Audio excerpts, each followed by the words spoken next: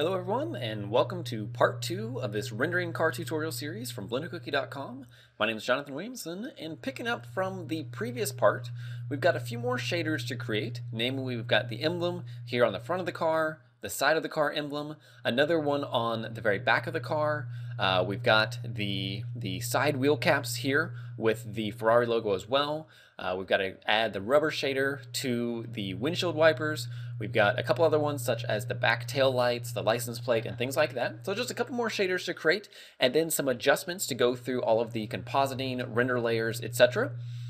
So to get started, the first one that I want to create is the actual emblem logo here. The emblem is really easy to create. One thing to note is that I've already UV unwrapped it. It's just a simple shape here. You can see it's shrink wrapped to the surface of the car using a shrink wrap modifier applied after a subsurf, and then also a solidify modifier placed after the shrink wrap modifier that then just extrudes it out to then give me that depth to it. You can see then it's also just projected or unwrapped from the view just to create a nice flat projection of the UVs. So for the shader, all we need to do is it's going to be very, very simple. It's basically just going to be a glossy shader created over basically a glossy plastic. So it's going to be a diffuse shader with the image mapped to it, and then it will be a glossy shader mixed over that with the Fresnel value such that we get that plastic effect the same basic way that we did the light covers here. But since it's transparent, we won't need to add in the shadow rays or anything like that. So what I want to do, let me just give me a little bit more space here by getting rid of the timeline. So with the emblem selected here, let's go over to the shaders. We're going to add a new material to this, and this material is going to be, we'll just call it emblem underscore hood for the front.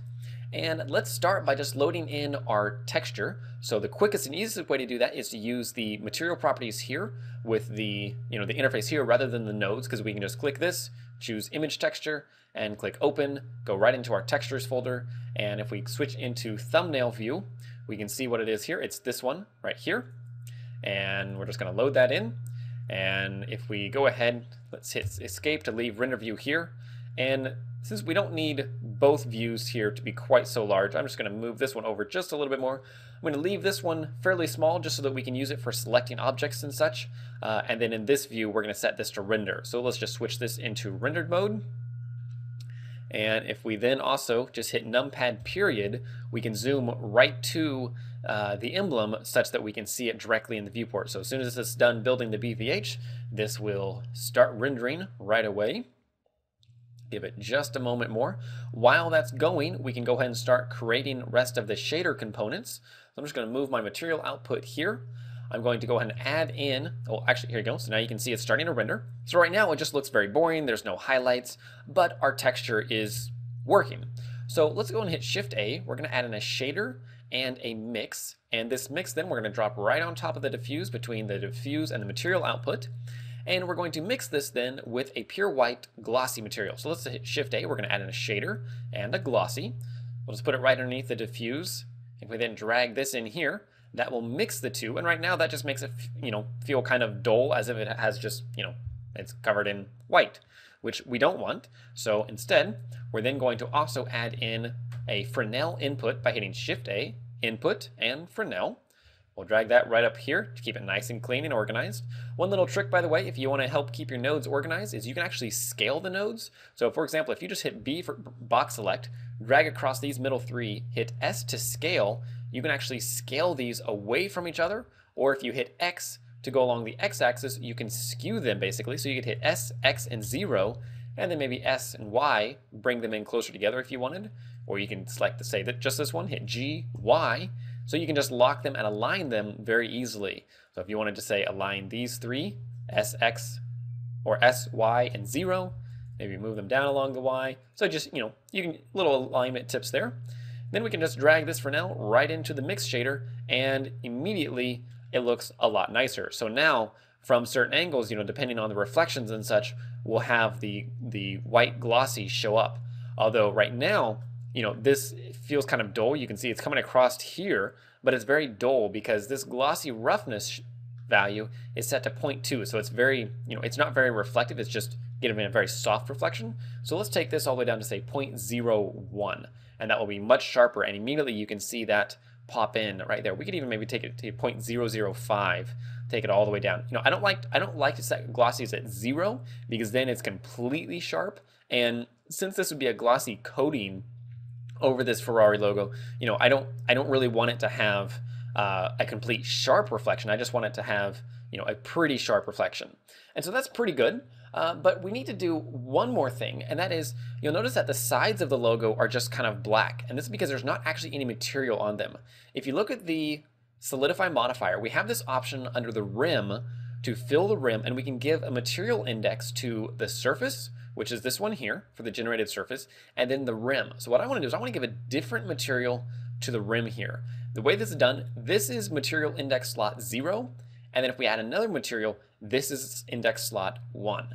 So if we drag this down, let's just add in the chrome shader, and immediately you can see the sides are now chrome because my rim material right here is set to 1. If I were to set this to 0, it would give in this shader here, but since those sides are not UV'd, it's just basically pulling in the borders of that image and then just extruding them in, which is just black. So we just set that to 1, and that gives us our chrome on the sides there. So it's just this like chrome emblem then with the Ferrari logo on the front and a nice glossy coating. So that's all fine and dandy, but now let's do the same thing with our other logo here on the side. So we have this one here, and we'll pull it down just like this, just about there, so that we see the glossy or the reflection, you know, covering that. And we're going to give this the same material initially. So let's pull in the emblem hood, but then, you know, obviously I don't want to give this the same UVs, so I want to duplicate this. But before I duplicate this, I would like to just create a group of this material, because these shaders here are what define the actual shader, but then this is what's defining the actual texture. So what I would like to do is I'd like to select all of these by hitting B, click and dragging across those to select all those, and I'm going to hit Control G to make a node group, similar to how we did it with the car paint shader. I think, did we do? Oh, no, actually we didn't. So with this, so node groups are really cool because it allows us to reuse specific nodes and keep them all relative. So for example, with this node group, I can then name this by clicking in this field. Let's expand our group here, and we're just going to call this emblem. Now this does a couple things. One, it allows me to keep this nice and organized. So now if I select this, just hit tab, I can then edit these components, hit tab again, and now they're all nice and collapsed. What it also allows me to do is if I hit Shift A and go down to group, I now have emblem as an option. So if I add emblem, I now have a new instance of that group. And if I were to change something in this instance of this group, say set the Fresnel to 1.5, leave that, go back into this one, you'll see this one has been changed to 1.5. And so these groups are all using the exact same nodes, and this allows me to reuse this group on multiple materials. So even on, the front emblem now, since these are using the same shader on this one here, if I can select it. Oh, I did select it. My bad. All right, select it here, and then you can see the emblem hood. We have the emblem. Okay, so on this side emblem, what we're going to do is we're going to duplicate this material by clicking the 2, and this then will be our emblem underscore side. It's still using the same node group, but even if I were to delete that node group, hit Shift A, add in a group and an emblem, then I could add that to a new one very easily. I just drag that in, and then you can also see that my diffuse here is linked up to the color. Now, if you wanted, this is the other cool thing about the node groups, is these inputs here on the nodes are linked in to this outside. So this border region of the group node, on the left side is the inputs, on the right side is the output. So if I wanted to say, keep this Fresnel value, this node, across multiple shaders, but then I want to add a custom Fresnel value to say just maybe to one or the other.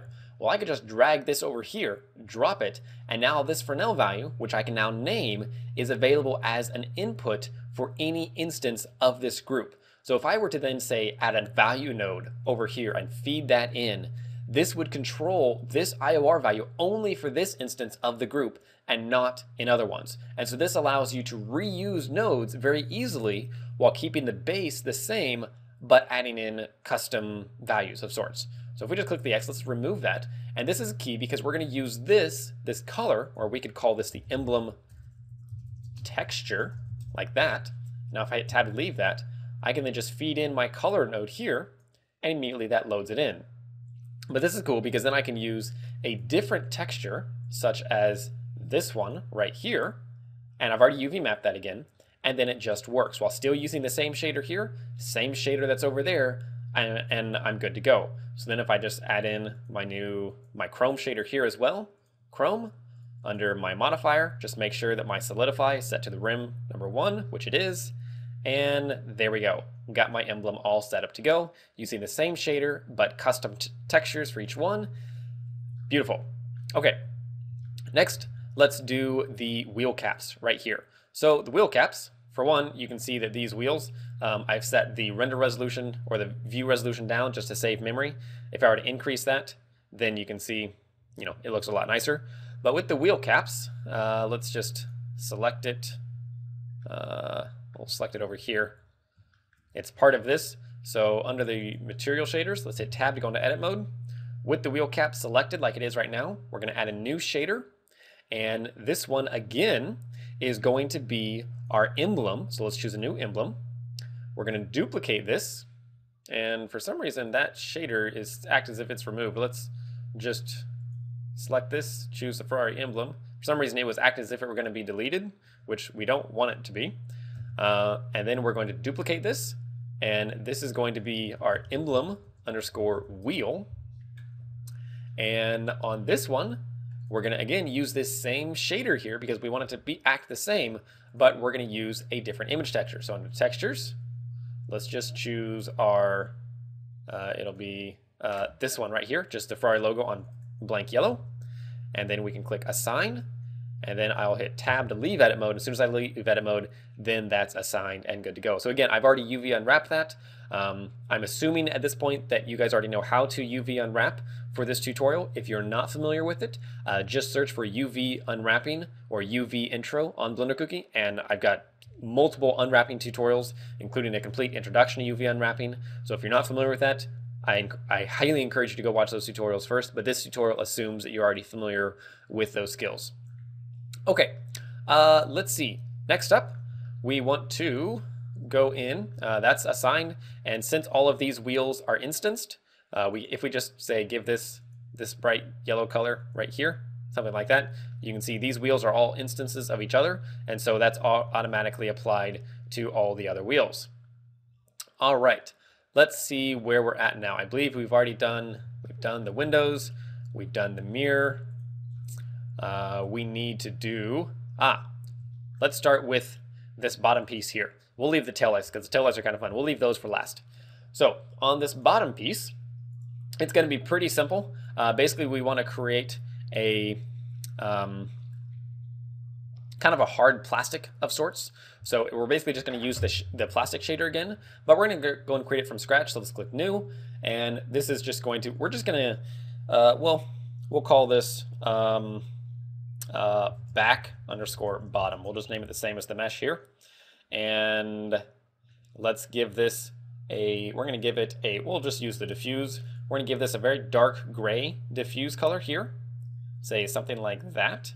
And then we're just going to mix in our glossy white. So shader, glossy white. Imagine that this is kind of the hard plastic bumper that then would get replaced if you were in a fender bender of sorts, although this is also the bumper here. So this is more of kind of a splash guard. And I'm sure that all of you car fans out there that actually know things about cars, don't just try and make them from pretty pictures, could probably, give you an exact name and use and whatnot for that. But I'm not the person to do that. I just make things. Okay, so we're going to mix in the glossy, and we're going to set this glossy. In this case, we don't want this to be a reflective hard plastic. We want it to be much more of a matte reflection. And so setting this leaving this a 0.2 initially will probably be good, although we might actually increase that. But again, we're going to mix this based on a Fresnel value, and we'll just push this right in there. You can then tweak this Fresnel if you want. 1.45 is probably fine for this. If you know the actual, the amount of the glossy coating and what's used in the glossy coating and the actual Fresnel value of that glossy coating, then by all means enter this here. In this case, 1.45, the default, will work quite well. Setting this to say 1 is going to add in, almost, well, actually add no glossy. The higher you add this, then the more glossy will get added. So 1.2 is very weak for Novae, which actually is probably more accurate for this because it's not a very thick glossy coating or anything. And that'll probably work just fine. All right, next is the tailpipes. The tailpipes are just going to be our chrome shader. So we'll just choose chrome right there. And I believe, depending on how I model this, no, never mind. Yeah, so that's good there, just our plain chrome. Next, we've got these little tail lights back here. And these are, it's a little choppy while rendering this. Let me save my file as well. But these tail light pieces back here that you can see are going to be composed of a couple pieces. One, we're going to have this piece right here is going to be our chrome. So we'll just add a new shader. We'll add in our chrome. We'll click assign. And then let's just select this. Let's hide that. Let's select this. We'll hide that. And we can select this ridge here and hide that just so that we can see nothing but this. If we go into local view by hitting numpad / we can see just our active mesh. Nice thing about local view versus say just hiding everything else is that local view does not change the render here. Whereas if we were to hide things in the viewport by hiding them in object mode, that would actually remove them from the render, which we don't want to do because we want to be able to see these as we're working. But these pieces here are going to get a glossy red glass. What I'm going to do, I'm not going to create these just yet. I'm just going to add the material, and this is going to be our glass_red because this is what we're going to use for the tail lights here. And so I want to show you how to do that in that one. For the time being, let's just unhide everything, and then let's leave edit mode. We'll leave local view, and then I just want to select this little LED right back in here. And we're going to give this, if we look for our headlights bulb here, we're going to just duplicate this material, and this is going to be our tail light underscore low bulb. And so, this is more like the brake lights and such. So we'll just leave that kind of ambiguous right now. We're going to set the energy down to 0 because I don't want it to be on, and that'll then be fine. Okay, so assuming that that's good for the time being, let's go and do the license plate just so we can see it real quick. And so we'll just grab this one here. We're going to add a new shader. This is going to be our license plate.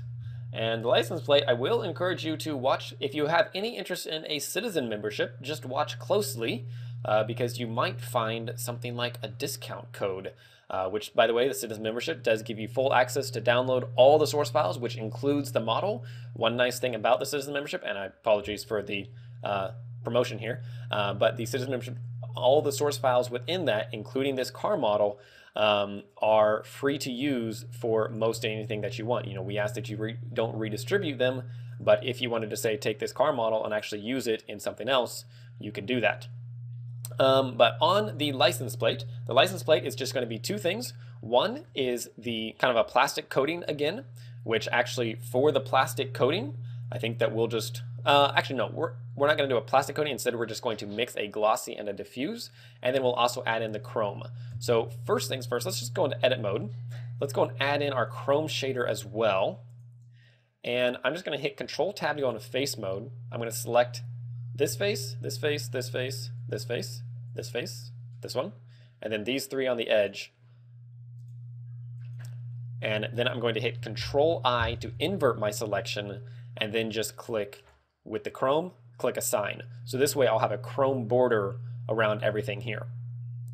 And then on the actual license plate one, since when you add a new shader by default, everything in the mesh gets assigned to that shader. So since I only assigned the chrome to these ones, these remaining faces still have the license plate assigned to them. So now I can just add in a image texture node, choose image texture. And again, this is already UV unwrapped.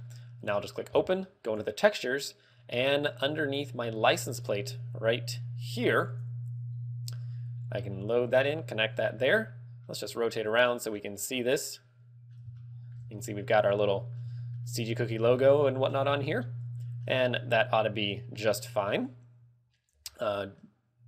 Be sure to be watching. And then we also have the, let's add in a shader and a glossy.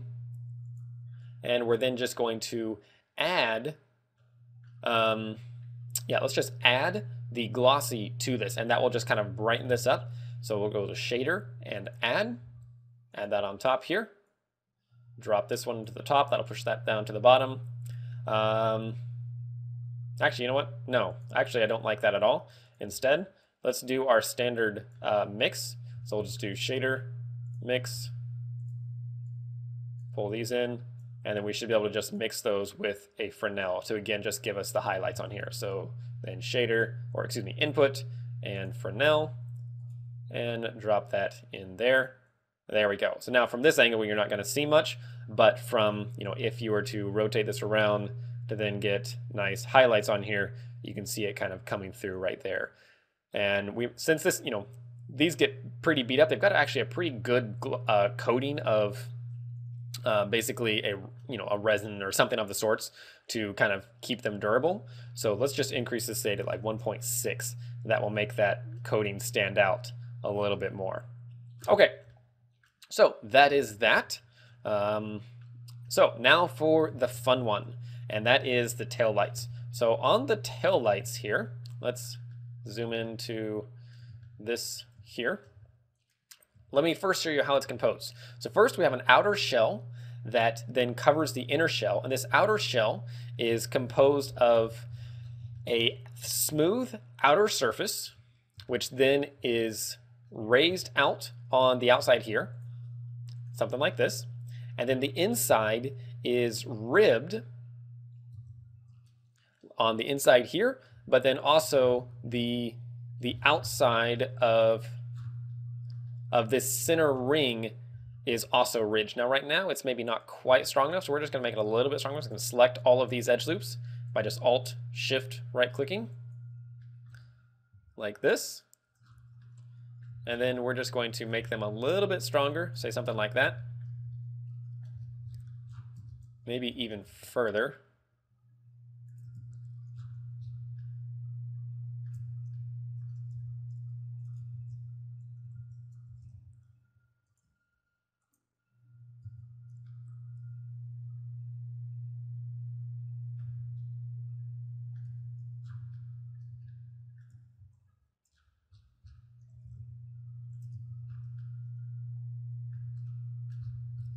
Okay, yeah, that ought to be fine.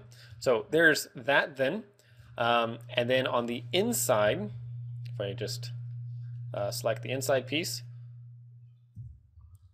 it's basically going to be chrome within these LEDs plus a bulb right here and the bulb right there, and then whatnot. So this together will then give us a nice effect. So first on this inside one, let's increase that resolution so it's nice and smooth. And on the material, we're going to give it our chrome shader. And then we will also add in some LEDs. So on the LEDs, we just want to, let's just select this piece and select this piece and this piece and this piece. And then we're going to hit Control I just to select all of these. We're going to add a new shader. We're going to just add a new material to this, and this is going to be our tail lights underscore LEDs underscore reverse.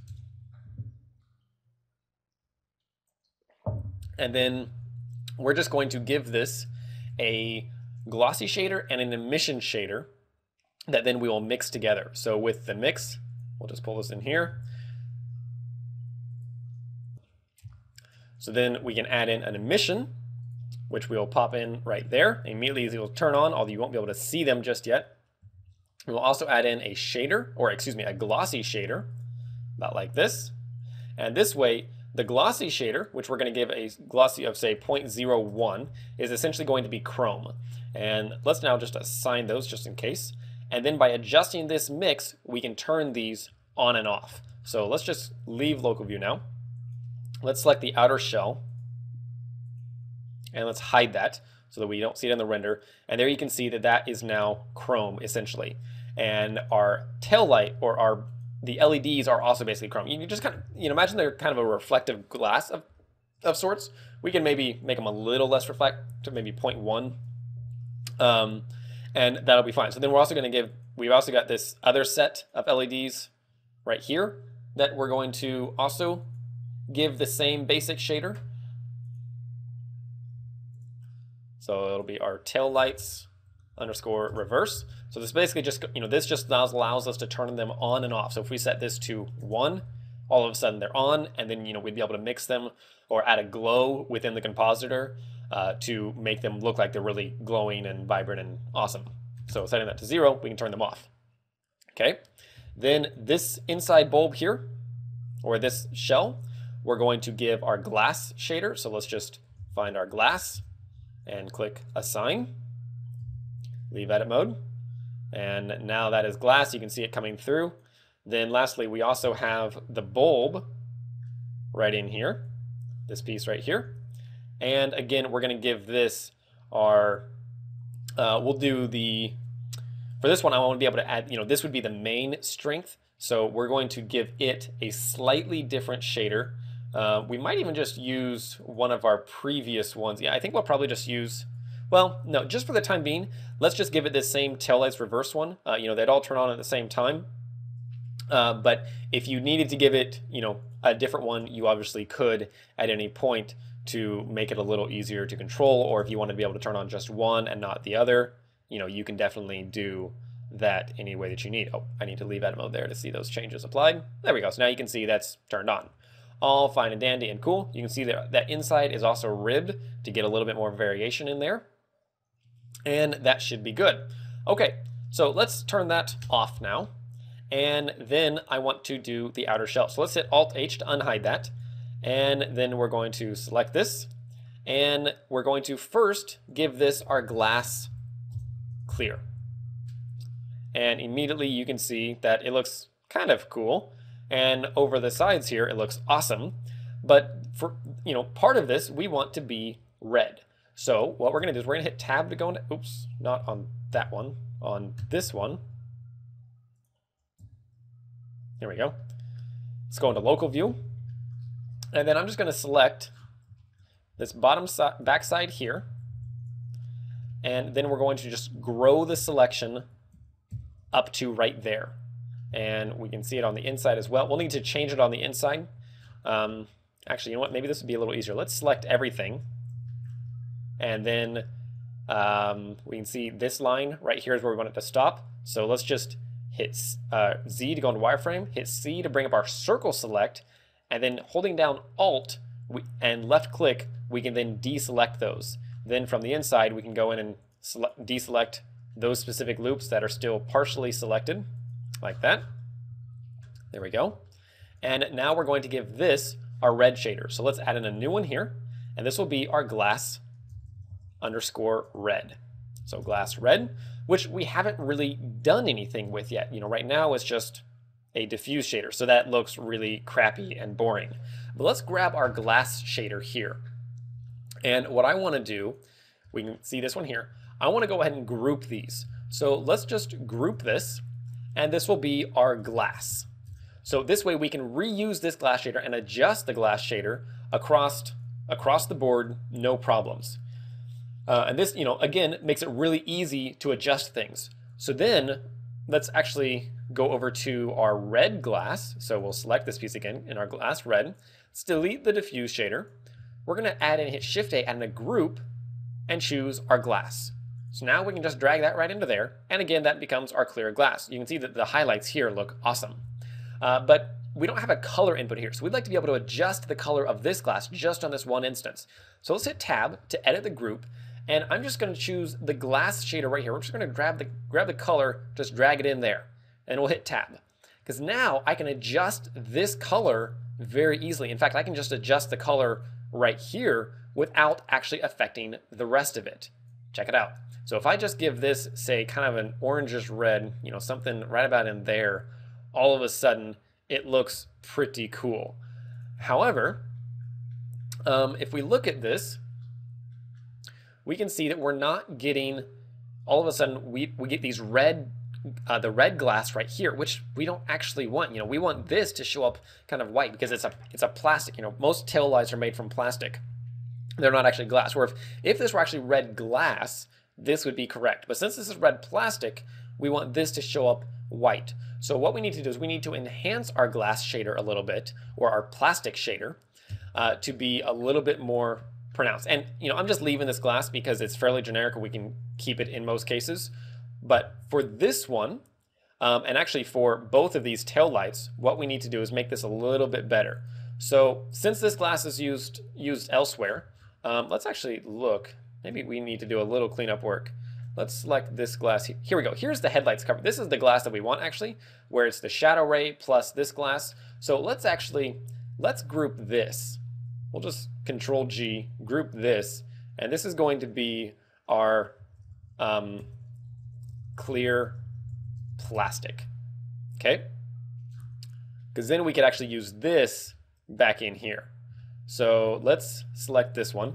Our regular glass here, let's call this, let's see, does this, I think this one uses our regular glass. It does. Okay, so this is our regular glass. So on this one, we actually don't want to use that. We actually want to use our headlights cover right there, because this is that clear plastic.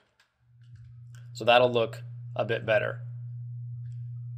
Then on this one, we want this to be our glass underscore red. Again, I'm just going to leave it named glass just because it's easy.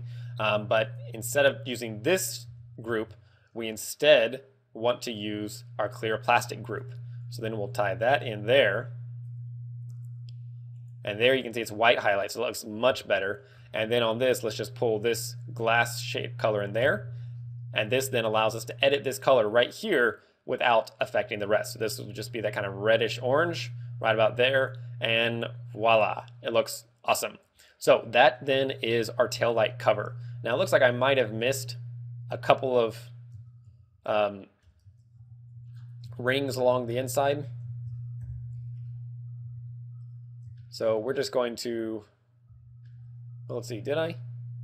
Yeah, let's go ahead and grow this. Let's grab that piece, and then we'll go in 3 more, so we'll choose these like that. Then we'll click assign on those, just to bring them in to line up with that ridge. Now if I leave edit mode, you'll see those changes applied. There we go. Yeah, that lines up much nicer.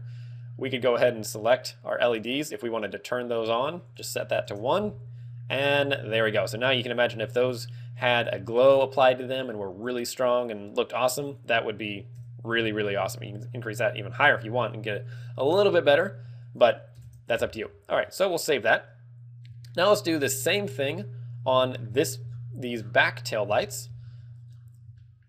Right here, we can see that it's a series of LEDs with then a cover that has thickness added to it. So let's go in here. Let's select this, and we're going to give this a new shader. This is, or not a new shader, a new slot, and this is going to be our, we'll just do our headlights cover. Or no, this is actually our glass red. So we'll click assign on that. Then we're going to hit Control I to invert that. This is going to be our LEDs, and we're going to give this our same tail light LEDs. Assign that. Okay. And then this piece right here, we want to be chrome. So let's select this. Just alt right click to select. I just selected that, and then I can hit Control plus a couple of times to grow the selection. Then we'll just make this chrome. Click assign, leave edit mode, and immediately this should start to pop up, and right now it has not. Oh, that's because I didn't add in the multiple slots. So this piece, we'll add in another slot. We'll make this one our glass underscore red. Click assign, and now that should look good. No, why does that? Oh, it's just because it was getting a weird reflection from the background, but it actually does in fact look good. Okay, so now let's see, let's just double check these bottom taillights as well. They should be good. They've got the glass red. They look great. They're obviously in a lot of shadow, but they look good. Okay, so I believe that is all of our shaders now.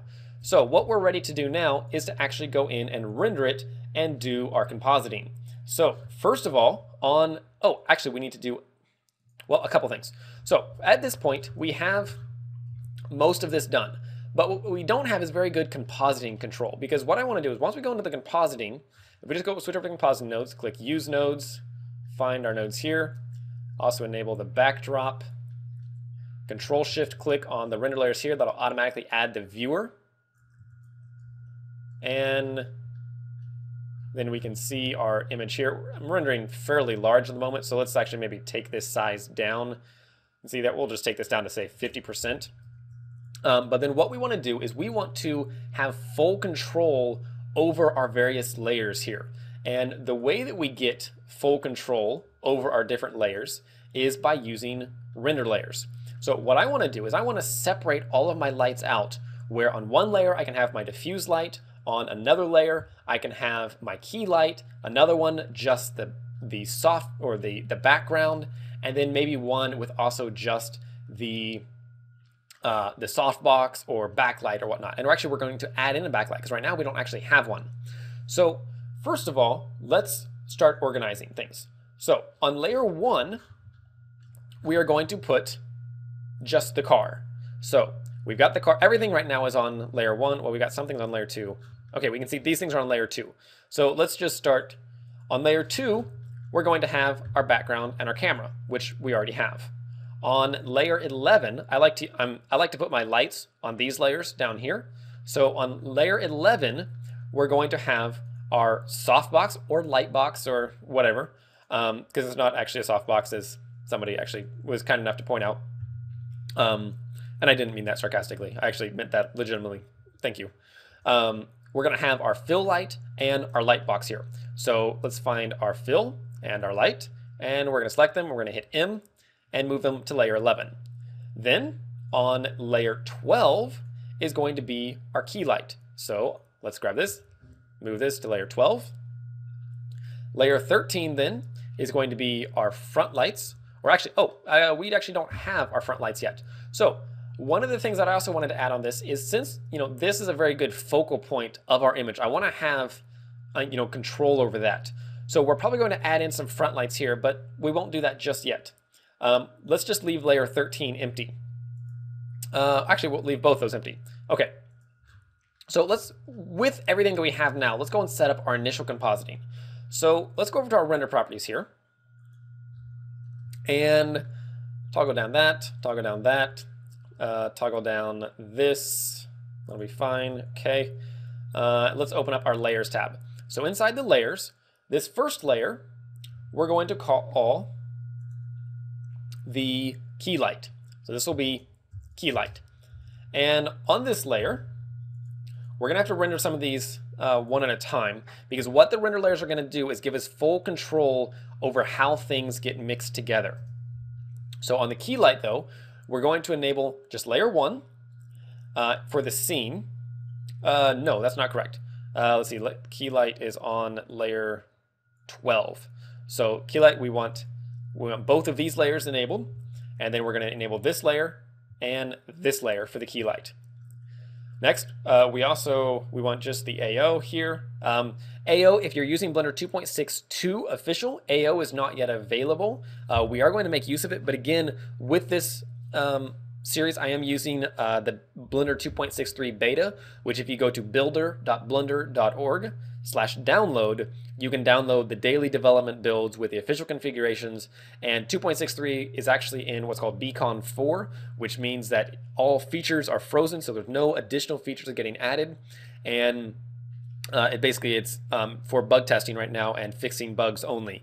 So the actual official Blender 2.63 will be available in fairly short measure. And okay, so that's all we need for that. So this is going to be the first layer. Next, we're going to add in another layer, and this is going to be our background. On the background, we are going to render, for the key light here, yes. So for the background, we're only going to render layer 2, but we also need to enable the scene layers here. So these layers are global between all layers, all render layers. These layers are specific to that render layer. So unfortunately, unless you use scenes, which is a little annoying because then you have to link your objects between the scenes, we're going to have to adjust these for each time that we render, but that's okay. I'll walk you through each of those. So that's the background. Then we also want our, I'm going to call it a softbox, but it's our softbox plus fill. And this one, our softbox plus fill, is only going to render the car on layer 1 and layer 11 with the softbox. Okay? So what these mean, if you're not familiar with them, basically these are the renders or the layers that will actually contribute to the render and be calculated. These are only the ones that are going to show up. So on this one, since I only have this one enabled, it means it's only going to render the background and the reflection of the car, but the car itself won't actually be there. And let's see, on background, trying to think with the lighting. Yeah, I probably want just the key light and probably the fill. So we'll go ahead and enable that. Okay, so let's go ahead and render these one at a time now. Let's also go ahead and add these into the composite view. So in the compositing view, let's just duplicate our render layer here. And we'll just duplicate this 3 times. So this first one is going to be our key light. Next will be our background.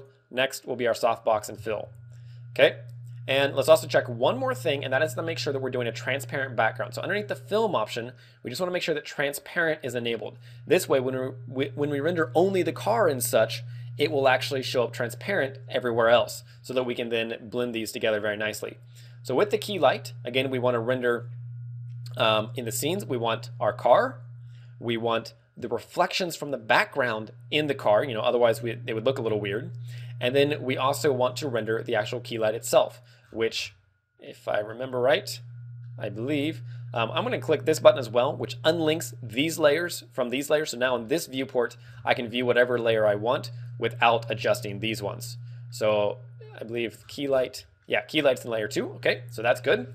So now let's just go in here, and we're just going to, if we were to click render image right now, unless we're, well, actually, okay. By default, this button is not checked. And if you then click just image button to render, it would render all 3 layers. But since we need to adjust these scene layers for each one, we don't want to do that.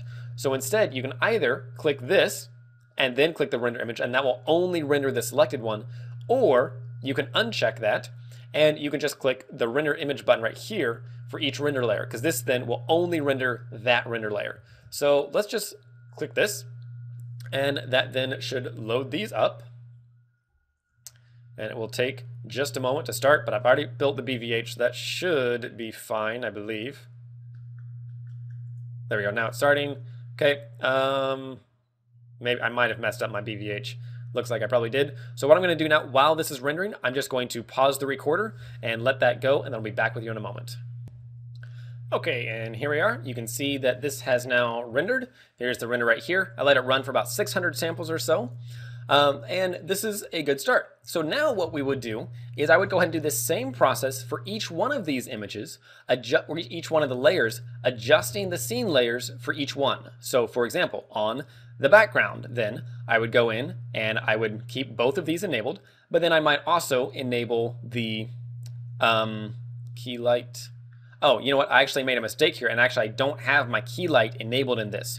So you can see here, I didn't enable the key light layer here, and so it didn't actually render it. As you can see, it looks pretty dark. So I would actually want to go in then and render this again. So I would save this, click render, and that may or may not, it will probably need to rebuild the cache again. But regardless, that's the way that it works. So again, this is kind of annoying that we have to do it this way. The other way you can do it is you can create scenes for each one of these, but again, that means you have to link all your objects, and it's just kind of cumbersome. So personally, once I've got all the tweaking done, I don't mind adjusting these layers for each one of these one by one, as long as I remember to do that. What that does mean is that you can't simply just hit F12, let it render, and then be done. However, okay, at this point though, we're going to do one more thing, and that is, for the sake of compositing and for the sake of preventing crashes, and actually I should have just let that continue rendering, we are going to save all of these images out for each layer to what's called an open layer EXR, or a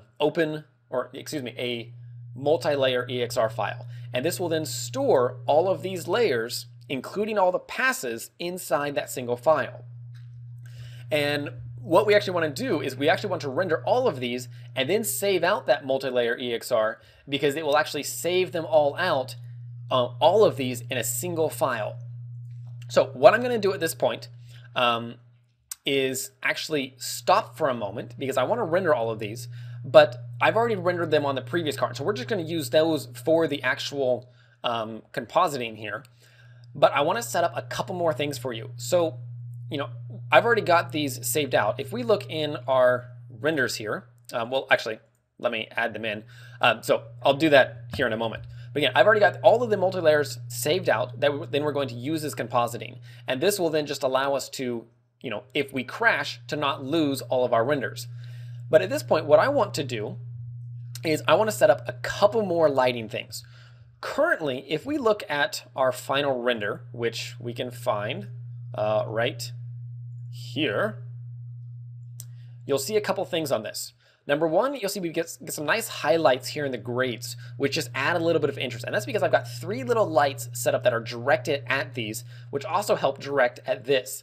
The other thing you'll notice is I've got this subtle kind of light wrap around the sides here. It's because I've set up a backlight. So let's go in now and set up a backlight. So in Blender here, we'll just gonna go ahead and cancel this. As soon as it packs all that, I'm gonna let it write the BVH just so that if I want to render again, I don't need to. Okay, there we go. So now you can see that's actually showing up much better. So let's cancel this now. And we're going to add in our backlight. So the backlight, we're just going to add in on another layer. And the way that it's going to work, let's get into our 3D view here. Let's go to top view. Let's hit Shift-C to recenter our 3D cursor. And then we're going to add in a new plane, so mesh plane. And we're going to scale it up to be about 3 times its width. So we'll hit S, X, and 3, and then we'll just scale it way up like this. We're going to rotate it around the X-axis, 90 degrees, so hit R, X, and then 90. And then we're going to position it roughly around the back of the car, pointing at the camera. So if I just say, move it back here, about like this, rotate it around, something about there, and then go into camera view, I want to position it such that it's filling the entire camera view basically, just, so it wraps around the car. So I'm then just going to scale this up, maybe position it right about in there. We'll have to test this. And then let's go and give it a new shader. And this new shader is going to be our light underscore back. I'm going to give it a subtle blue hint. Okay. And then we're going to set this to be an emission. We're going to make the strength really high at like 40. And then we're going to disable it in the camera view and for glossy, because I don't want it to show up in reflections. I just want it to light the object. So we'll disable the glossy. And then let's go ahead, save our file, and switch into render view.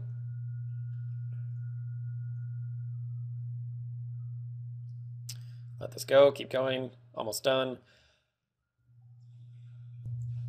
And there we are. Okay, so now you can see we've got some light that's coming around the sides here, which looks fairly cool.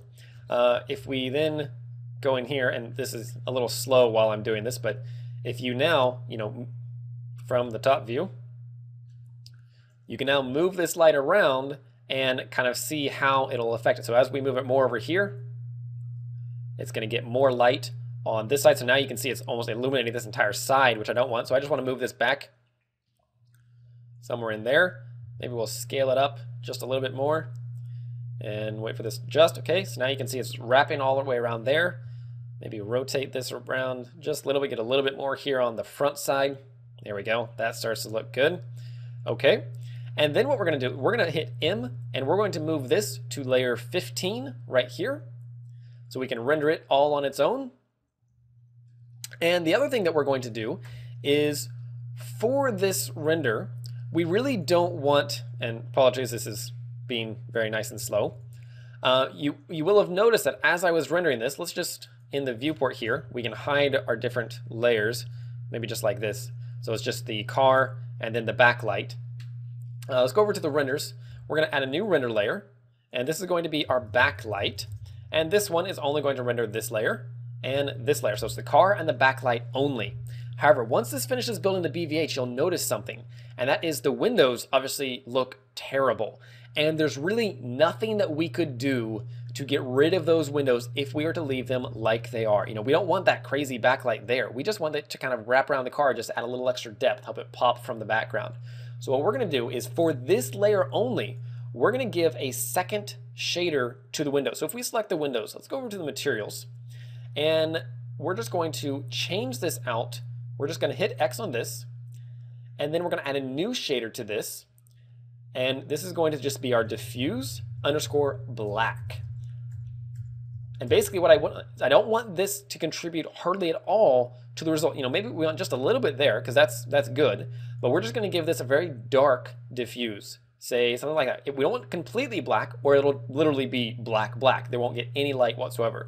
But if we set this to be a really dark gray, it won't really contribute to the end result once we start adding things in, but you can see some subtle light shading there, so that's all good. And then we're going to click the F here, such that if we change this back to the glass, we don't lose that upon saving. So now we'll be able to render this just by itself without losing anything else. So that's great. I did notice we're also missing a shader right in here. This inside on the car panel behind, right behind the grates, like this, should be black. So if we go in here, go into face mode, we can then just select all of these faces, maybe just grow the selection. See, I'm missing a couple right in here. And we're just going to give these our rubber shader. These, and then also these here, like that. Oh, not that one.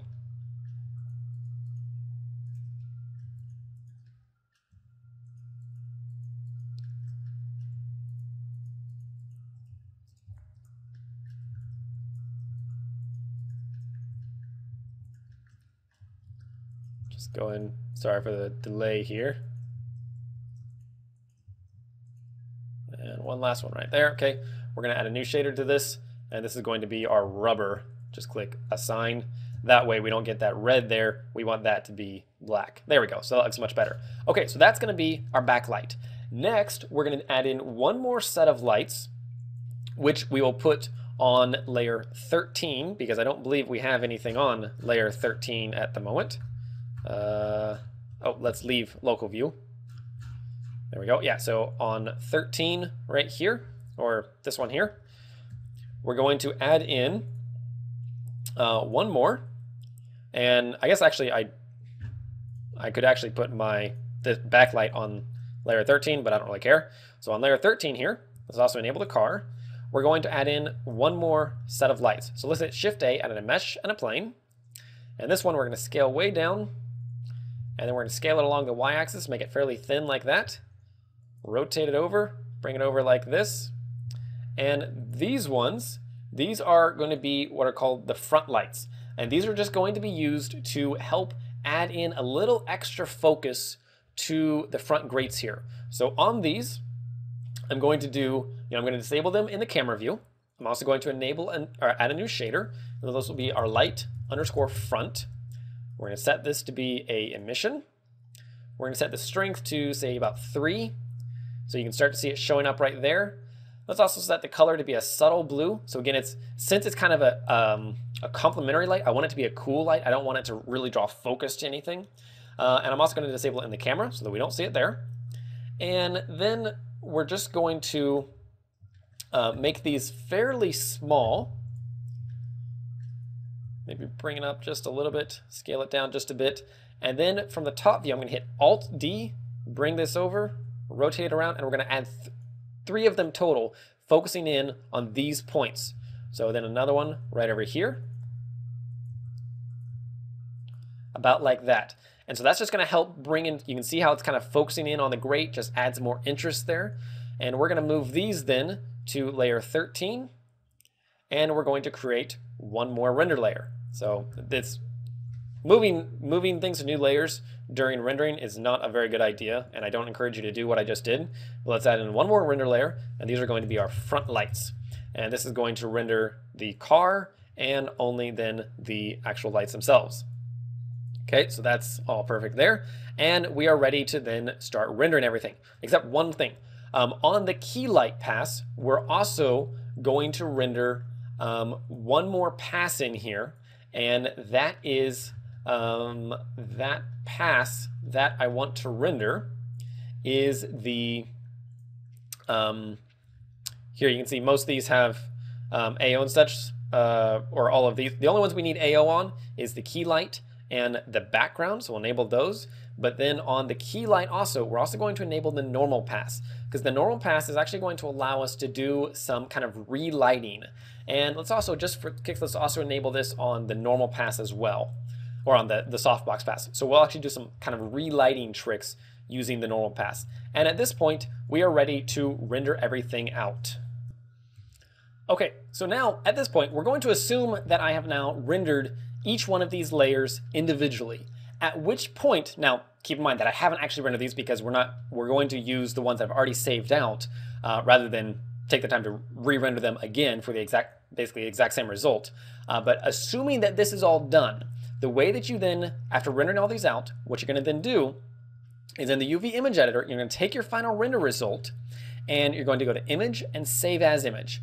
And you're going to then save this as a multi-layer OpenEXR and include the RGB alpha channel, and then you're going to save this inside renders, layers, and you've got your Ferrari 599 GTB layers.exr. You can see it's about 40 megabytes, so it's fairly large, but what that'll then do is actually save out all of the passes of every single render layer that you have right here in a single result.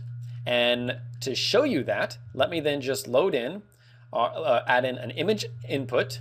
We'll click open. We're going to go into renders and layers, and you can see the one that I've already saved out. So let's open that. And you'll see in here, as soon as it'll take a moment, you can see we have layers. And here's the combined one that is the combined result of all of these nodes as they were fed into the composite output. So it's whatever is fed into here is that combined result. But then you'll also notice that we have all of our different layers here. We've got the softbox and fill, we've got the key light, the backlight, and the background. On each one of these, then, we also have the render passes. So this is why the multi-layer EXR is awesome. The main thing, basically this will save anything. When you save it manually, it'll save what's ever in your render memory. So if you've rendered out all of these and then go to render result and save it, it'll actually save out each one of these. Even though it actually looks like it's only saving the active one that you're currently viewing, it'll save all of them. It's awesome. So at this point, we can actually cut these connections. We can just move these over here, and we're actually going to, just with them a second, we're going to hit H to hide them and just move them over there. The only reason we're going to keep them here is just in the case that we wanted to re-render a specific pass and then save out a new version of the EXR for tweaking or whatever. But at this point, we're ready to begin our compositing. So on the compositing, we're going to do a few things. Our first step is to re-add all of the layers together. In order to do that, let's first choose our key light.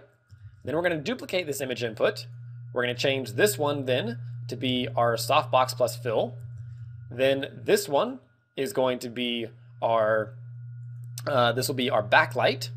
And then this one will be our background.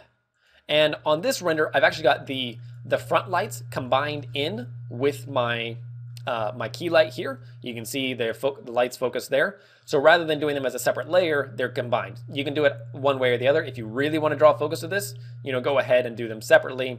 It's totally up to you. Okay, so in order to combine all of these back together, you can see each one of the different results. Here's our softbox only. Here's our backlight within the black windows. You can see that this is pretty noisy. I needed to re-render this again. Unfortunately, I didn't do it. But this is actually making the backlight renders very noisily, but by making use of a new feature that, again, is currently in 2.63 beta. It's not in Blender 2.62. I know anytime that I tend to bring up things like that, I tend to get a couple of questions on, why can't I do this or why can't I do that? And generally it's because you're using an older version. So if you can't find the feature that I'm demoing here, be sure to upgrade to the 2.63 beta as long as you're comfortable with the development builds. It's pretty stable right now. I don't encourage, I encourage you to be careful with it. So if you're using for a crucial project, be sure to save out a different version of that. But this new feature is called Clamp, and Clamp is really awesome because it allows us to basically detect really, really bright pixels, such as the really bright noise that you see around the edges here, and reduce those. So by setting this to say 0.8 or something, we could actually reduce all of these. So to just remove these really bright things like the fireflies, it'll basically remove those. So it's basically a firefly reduction tool. Setting it, the lower you go, the less, or the lower the threshold is for the bright pixels. So setting this to like 0.01 would basically make your entire image really, really dark. So, but generally I found that 0.8 to 0.9 works really well to remove the bright pixels without sacrificing much of your lighting quality. So I apologize for the noisy render here, but it would actually be nice and clean and smooth. So for the compositing, we want to combine all of these back together. Well, what we're going to do is we're just going to add these two together and we'll actually add basically all these together, and then we will do a few other tricks. So first, let's hit Shift A. We're going to add in a color and a mix. The mix, then let's just feed in this node and this node, and just so that we can see what's happening, let's hit Control Shift click to feed this in, and immediately we see that. Well, we don't want that. Instead, we want to add these together. We want to take basically the bright points of this and add it to that so that we get nice even illumination. When we do that, we just change this over to add, and immediately we have the combined result of both of them. Then you can adjust this strength here to find what you like for the good in between. In this case, I'm going to go ahead and set this to say 0.3. Then let's duplicate this add node. We'll just drop it on itself, and then we're going to feed in the backlight. So we'll drop that in there, and immediately it adds it on. And you can increase this. So setting this all the way to 1, we get the full backlight strength. I'm going to take this down to say like 0.6. Next, we're going to then add an alpha over to add this over the background. So I'm just going to hit Shift A, add a color and an alpha over. This allows us to basically layer two images together based on the alpha channel. So we'll just drop that on there, and then let's pull in the background right here. And this will automatically detect the alpha channels. Now you'll notice that when I did that, well, we just have background. This just means that I need to swap these results. So let's just drag this one to the bottom, and voila, we have the car overlaid on the background.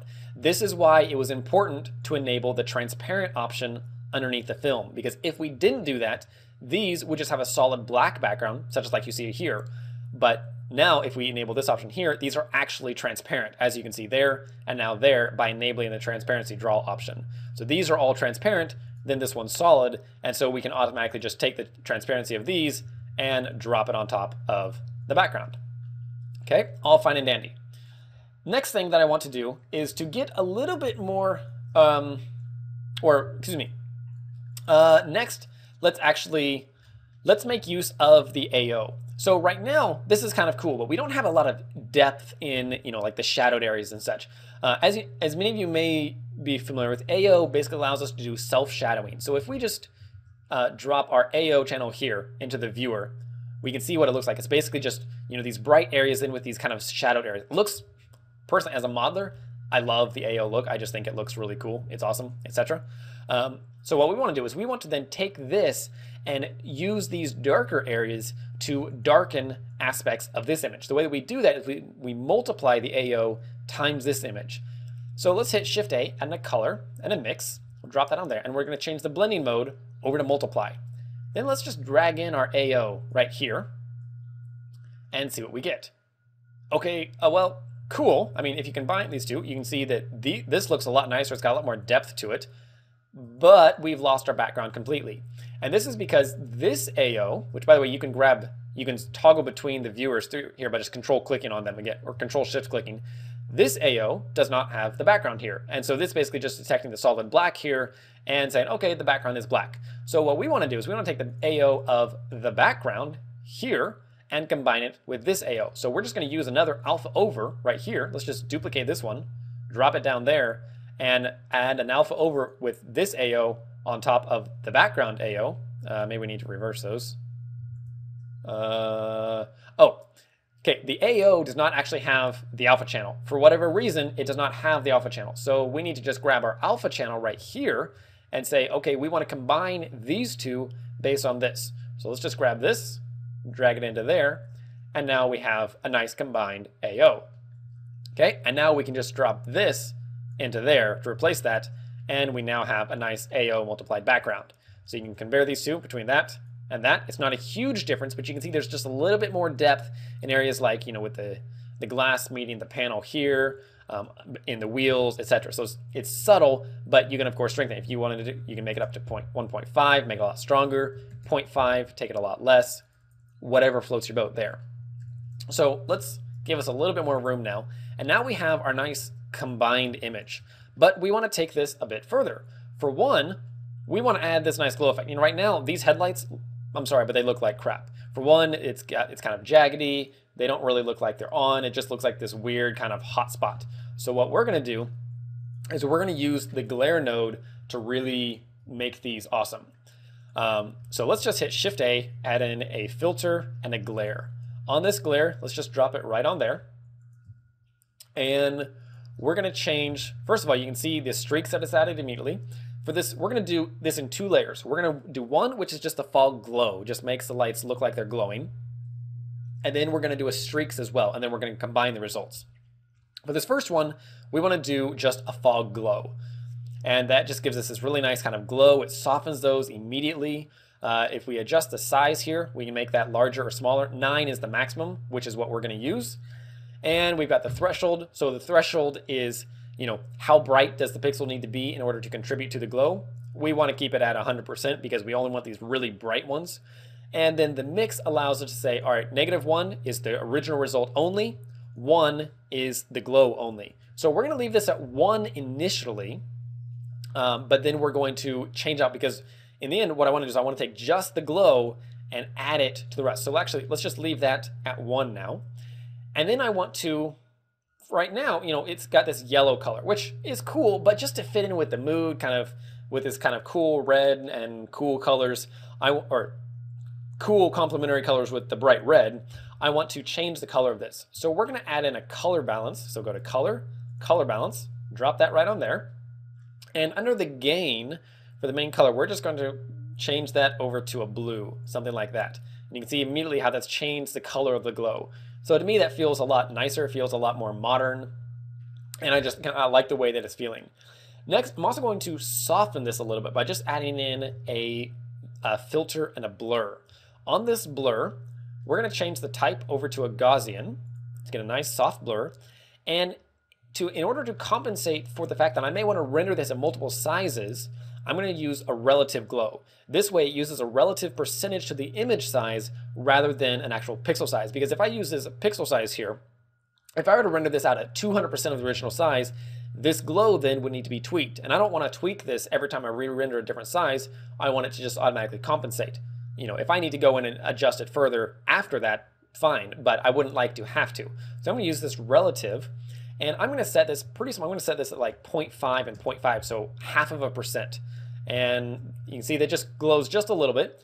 And then since this is an, you know, the aspect ratio is kind of along the y, so it's y times, or x times the y, whatever. I'm going to use the aspect ratio correction of y, and that way you can see it keeps the original shape rather than distorting it down. Okay, and that then will be pretty good, I think. Let's go ahead and do, let me think about this for a moment. Yes, okay, so now we're going to add this to the original result. So we're going to just duplicate this multiply, drop it over there, change this over to add, and then we're going to take the result of this multiply node and we're going to drop it into the top here. So this way, this one will be overlaid on top of this one. And immediately we have our nice glow. Cool. All right. Well, now I want to do another one of these with the streaks. So let's just duplicate this. And actually, you know what? We're going to just duplicate this entire setup right here. So we're going to duplicate both of these. Oh, one moment. Okay, there we go. Just recovered from the crash. So we're just going to grab all of these nodes, and we're going to hit Shift D, move them down along the y-axis just to duplicate them. And then on first thing is let's go ahead and connect this here, and then this, whoops, this one right here, and view that in the viewer so that we can see the results, which should be the exact same thing that we saw here. But now we're going to change a couple things. For one, we're going to get rid of the blur because we don't need it. If you want to delete a node while maintaining the connection through here, you can press Control X rather than just X, and that will maintain this connection. And then we can move this over here just to stay nice and clean. Then we're going to change this glare type over to streaks like we originally saw. And for these, you can do these streaks any number of ways. You can do a lot of streaks, or you can do just like a single streak, something like that. This is pretty common in car renders, so maybe we'll do something like that. You can really do whatever works best for you. We've got a few things we can change here. The iterations will be kind of the help the quality of it. It'll make it a little bit more subtle gradient here. We're going to keep the mix at 1, the threshold at 1.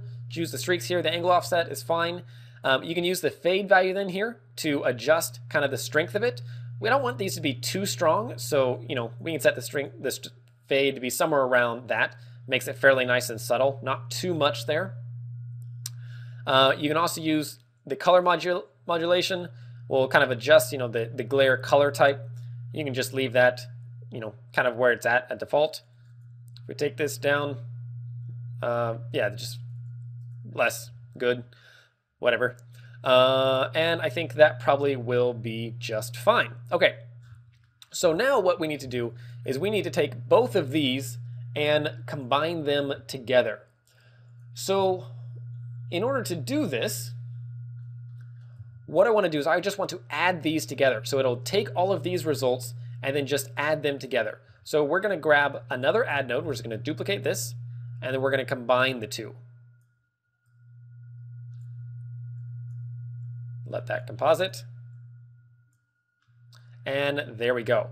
So now we get the glow and the glare together. To make our node setup a little nicer and clean, what I'm going to do is I'm going to grab each of these here. I'm going to hit Control G, make a group out of that. And then I'll grab each of these, Control G, make a group out of that. And this group, we can go in and name. This will be our streaks. And this one will be our glow. Okay. There we are. And next I want to do the vignette. So vignettes, fairly common.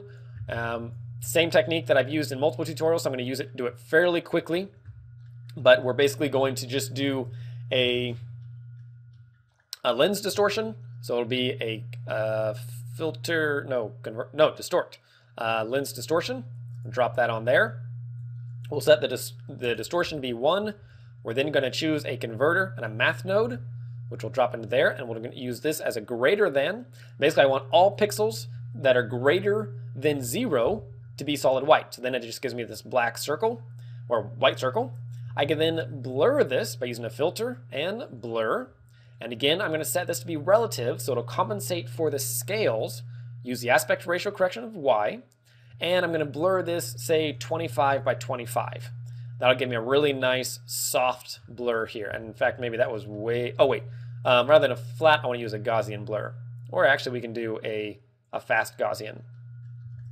There we go, so that gives me a nice blur there. We can maybe take this down even to 20 and 20, just so we've got kind of darker corners there. And then we are just going to multiply this times the original result. So let's grab these. I'm going to Control G, group them again, and this will be my vignette. And what I want to do then is just use another multiply node to then multiply these two results together. So it'll be my vignette times my previous result. Gives me that. And you can see I now have these nice vignetted corners. Taking this down to say 0.5 will make that a lot less. But you can see that when I take this down to 0.5, I get more of the actual vignette. So what I need to do is just flip these two channels, and now taking it lower will give me more of the car, less vignette. Taking it higher strengthens the vignette. Okay, now we're almost done here, and I apologize that this is a pretty long tutorial, but I want to do a couple more things now. The next thing I want to do is to go ahead and bring a little bit more focus to the front of the car. Right now, you'll notice that our lighting, while nice, is fairly uniform. You know, the front of the car has about the same illumination as the side of the car, which, okay, fine, whatever, but I would like to have a little bit more control over that. So what we're going to do is use that normal node that I mentioned earlier. So we're going to hit Shift-A, add in a vector and a normal. And this thing is kind of cool and scary, and we don't really know what to do with it. But it's very, very cool. And this is where we're going to pull in the normal pass right here. We're just going to drop that in there. And then I'm going to duplicate this multiply node, and I'm going to multiply these two results. Or actually, no. I'm going to multiply this result times black based on this dot. Now, that may seem confusing, but bear with me. What this is going to do, as soon as this composites, is now using this dot as a normal. Basically, the black edges are where it's going to add in black, and the white is going to just keep the original render. So now I can actually drag this dot like this, and you'll see that the sides of the car now darken up. Very, very cool. Okay, and basically it's using the normal pass right here to understand basically, you know, the directions of the car and the normals based on the camera. Now, I'm sure that that is probably not an accurate description, but that's the best I can do without understanding more of how it actually works. So if you can compare this result to this result, you can see that this has it's much more dynamic, has more contrast, and helps draw the eyes more to this area rather than not knowing where to go with the eyes. All right, now we're on to the last couple of nodes.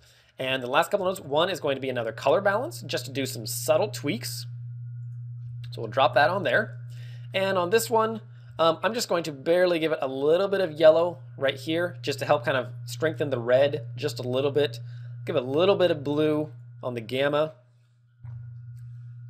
and the tiniest bit of blue along the lift. Now, to be perfectly honest, I don't honestly understand enough of what each of these are to truly understand why they do what they do. But if you're not familiar with it, such as myself, I encourage you just to play around with each of these to see what each of them do. Whereas this one you can see is really kind of affecting the overall tone of the image.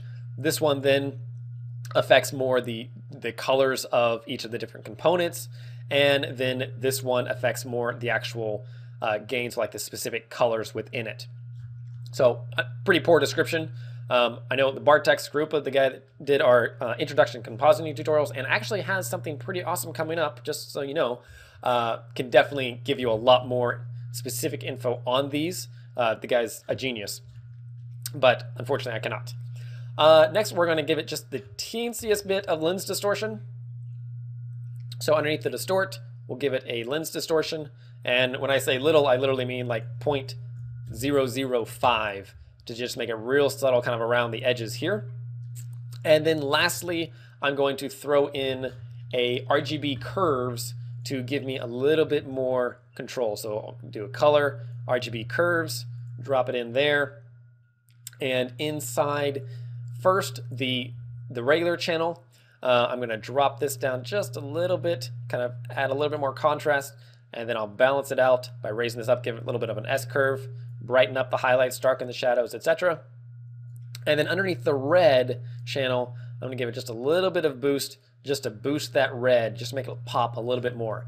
And I think that, after we drop this in here, is what we will call our final image. Now, at this point, this is not really a final image because there's a couple more things that need to be done. One is the red is a little bit too pink. So I would probably adjust this final render inside Photoshop just to adjust the color a little bit, or GIMP, just because adjusting specific colors is a lot easier in a photo editing software than it is in Blender's Compositor.